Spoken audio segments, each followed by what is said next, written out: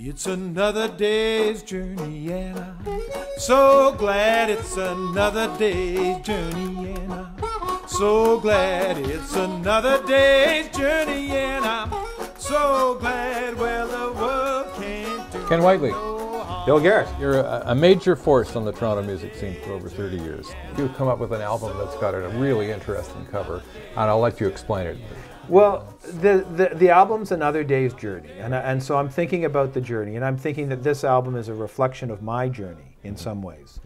Mm-hmm. And so how do I reflect this journey that I've taken? And so I had the idea that, oh, wouldn't it be great to have a map?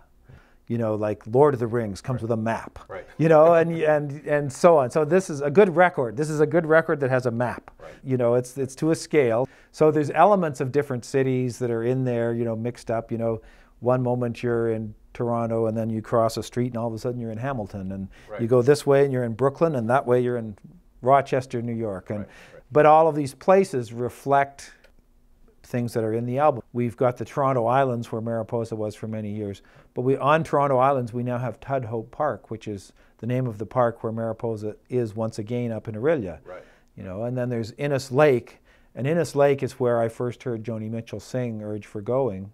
And then we have Davis Bay, which is on Innes Lake, which is on the Sunshine Coast where Joni lives now. Right. You know, and this is all just north of the Lake of Stew. So anyway, right. Yeah. So which is in Montreal. Which is in Montreal, yeah. A musician, a producer, you've been an artistic director, you've been a union representative. Before we get into some of the various roles in the new album, I really want to know, and I think probably a lot of people would like to know, what the first music you heard that really got to your heart and said, yeah, I want to pick up that guitar and I want to learn how to do this.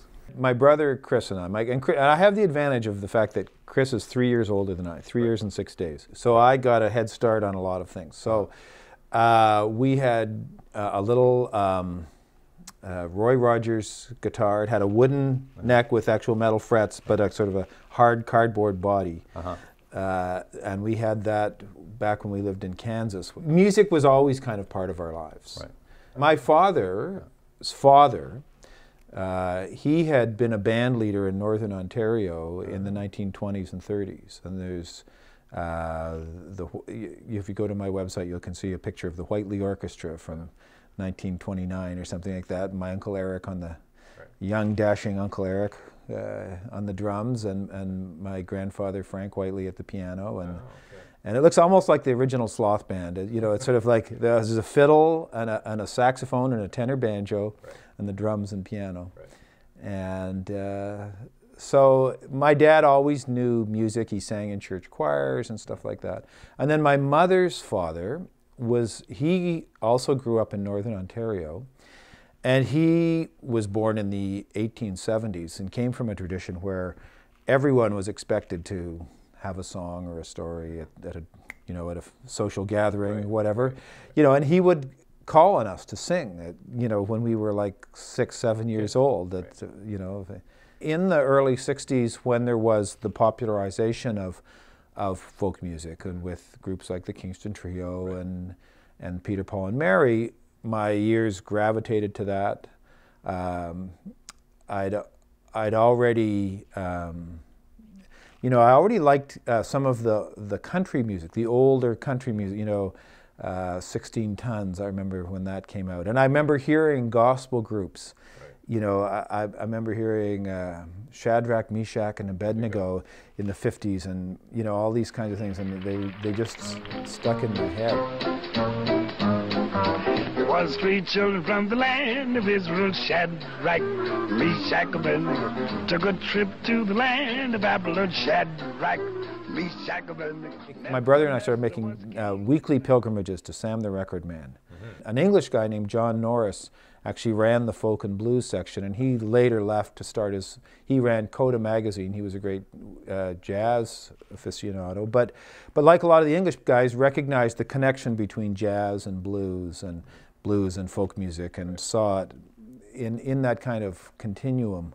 And so that was a big influence on me, because I've always seen it as part of a continuum.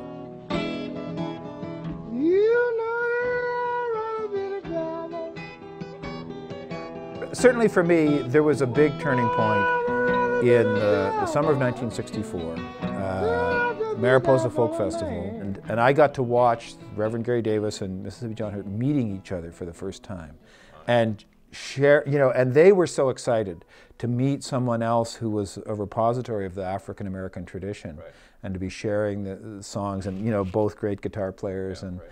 And then that same Sunday afternoon, Skip James, who was one of the he had this beautiful falsetto and this intensity, and he gave his first performance for a sort of a white folky audience. He had, Richard Waterman, a folklorist, had discovered him in a hospital bed 18 days before, and Skip James, I remember seeing, this is his first performance, and he's up there and he's saying, well, a few weeks ago I thought I was going to die, but this young fellow over here, he said people want to hear me sing still, so here I am. I don't know if you'll like this, but here it is. And then, I'd rather be the devil than be my woman's man.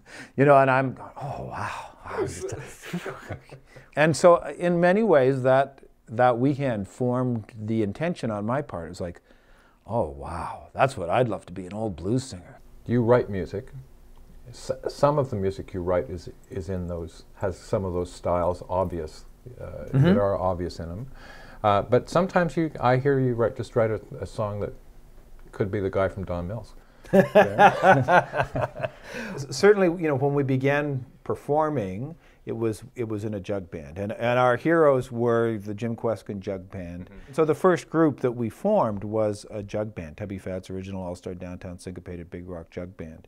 At the same time, I was also incredibly turned on by seeing Joni Mitchell and seeing the transformation of her from a sort of folk singer doing traditional material to writing her own songs. And then Chris and I also had this other life as songwriters, and in 1966 we got a tape recorder that allowed us to record sound on sound, and so we began making our own tapes, and that was really the start of the whole fascination with recording. The new album, and it's a really good record, and it brings back, for me at least, all of those wonderful styles and feels that you've done over the years. When I was making this album, there was a very conscious attempt to try and bring together some of these disparate elements and make them into a kind of a cohesive whole. So I'm bringing in, there's a lot of my own material, a lot of songs that I've written,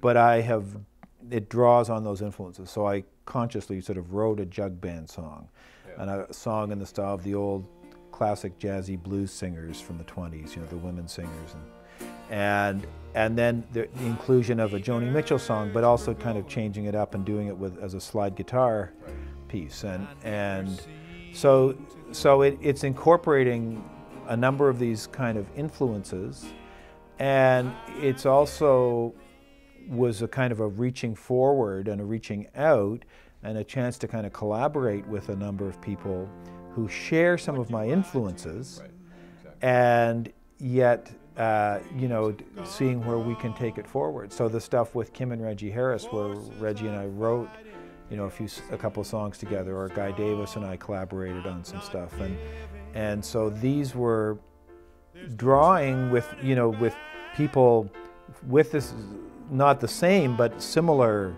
backgrounds or complementary backgrounds, and in blues and gospel, and creating something new that also reflects those roots that we both share. I'm constantly trying to refine this idea while there's still time, while there's still all recordings that people are buying in a physical form. Explore this as a particular art form, that where you create something that is diverse and interesting and has the variety, and at the same time is of a piece, and it has things that are part of this evolving folk music community. Like a thing that's so interesting is the whole awareness of the sacred steel community. That sacred steel is this awesome, gospel tradition that was totally under the radar for about 50 years.